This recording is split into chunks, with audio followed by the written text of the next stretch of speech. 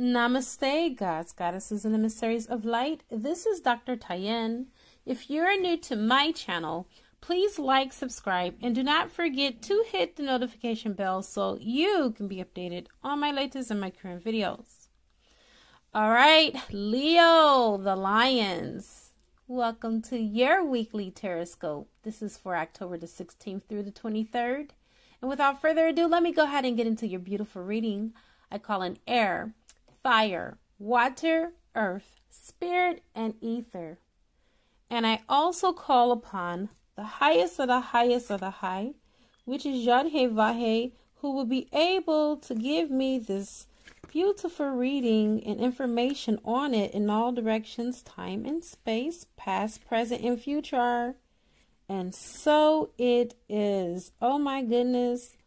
Let me tell you something, okay? Because I don't think you already know. But for your reading, we have 3 categories. We have your romance, your career, and then your life path that I have split the reading into. And so you can get used to this because you will see this on every weekly reading. Crowning your read, I think you're the only sign, Leo, that started off with a reversal. This is for Sun, Moon, Rising, and Venus, if it's in your chart. All right, so this means that you're denying your inner truth, or the person that you're dealing with is basically sending missed signals, or they're ignoring signals of love, and they lack vision when it comes to this romance. I feel like there's some unrequited love between you and this person. This person is not able to reciprocate. This person is not able to be your wish fulfillment at this moment. I feel like they're going through some personal issues. And for some of them, I'm sensing that they're going through a spiritual awakening. Not really tapped into their intuition fully. Okay. This could be an Aquarius because the star card is an Aquarius. It deals with Aquarian energy.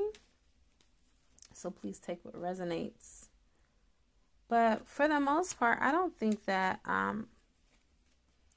this person is really in touch with themselves at this moment. I think that they're allowing their lives to consume them. And as a byproduct, your love is suffering as a result.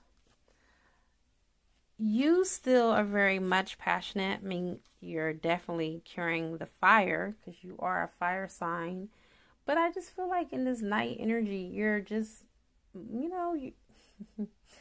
I think you want this to turn out like now and right now. Like you're rushing towards with action, this relationship. You're wanting this commitment. You're wanting to push forward. You're wanting to get this person to see your worth. You're wanting everything to be what you want it to be. And right now, this person is not seeing you clearly. This person is not appreciating you. This person is taking you for granted. Okay? This is the energy for this week for you. It doesn't mean it's always going to be this way. It's just the way it is now.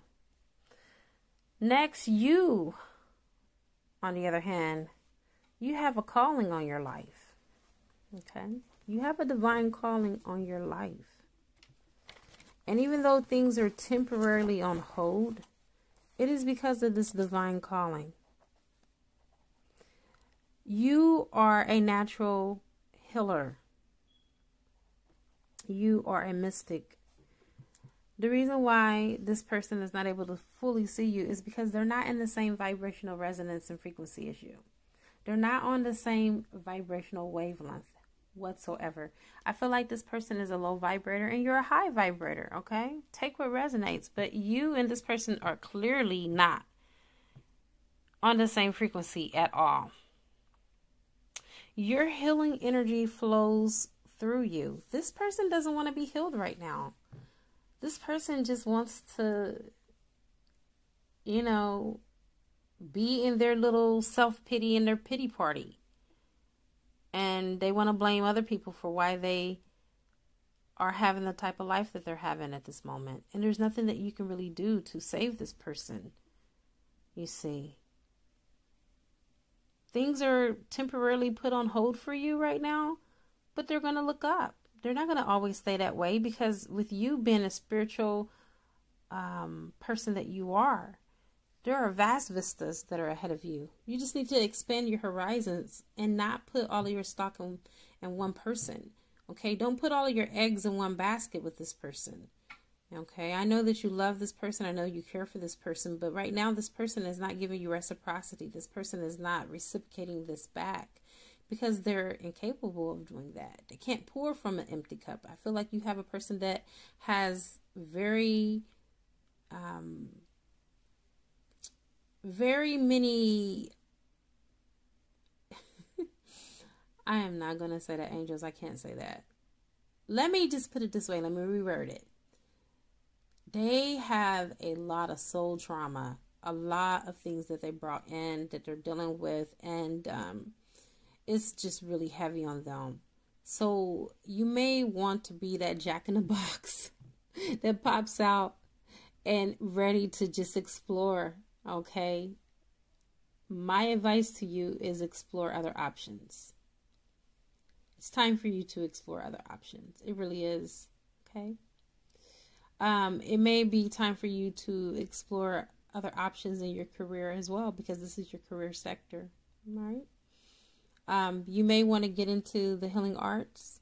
If you're not already into the healing arts, this is definitely your calling, and this is showing up on your read. You may find an epiphany this week that may draw you into doing Reiki healing, or shamanic healing, okay? But you definitely are a healer. You were born a healer.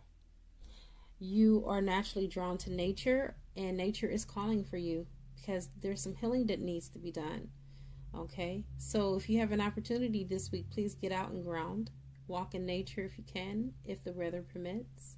If not, hug a tree, ask for permission first, and you will get an inner nudge, or you will get some type of instinct, whether it's okay or not, and just hug this tree, because Gaia wants to heal you. You're at a moment in your life where you need some healing done.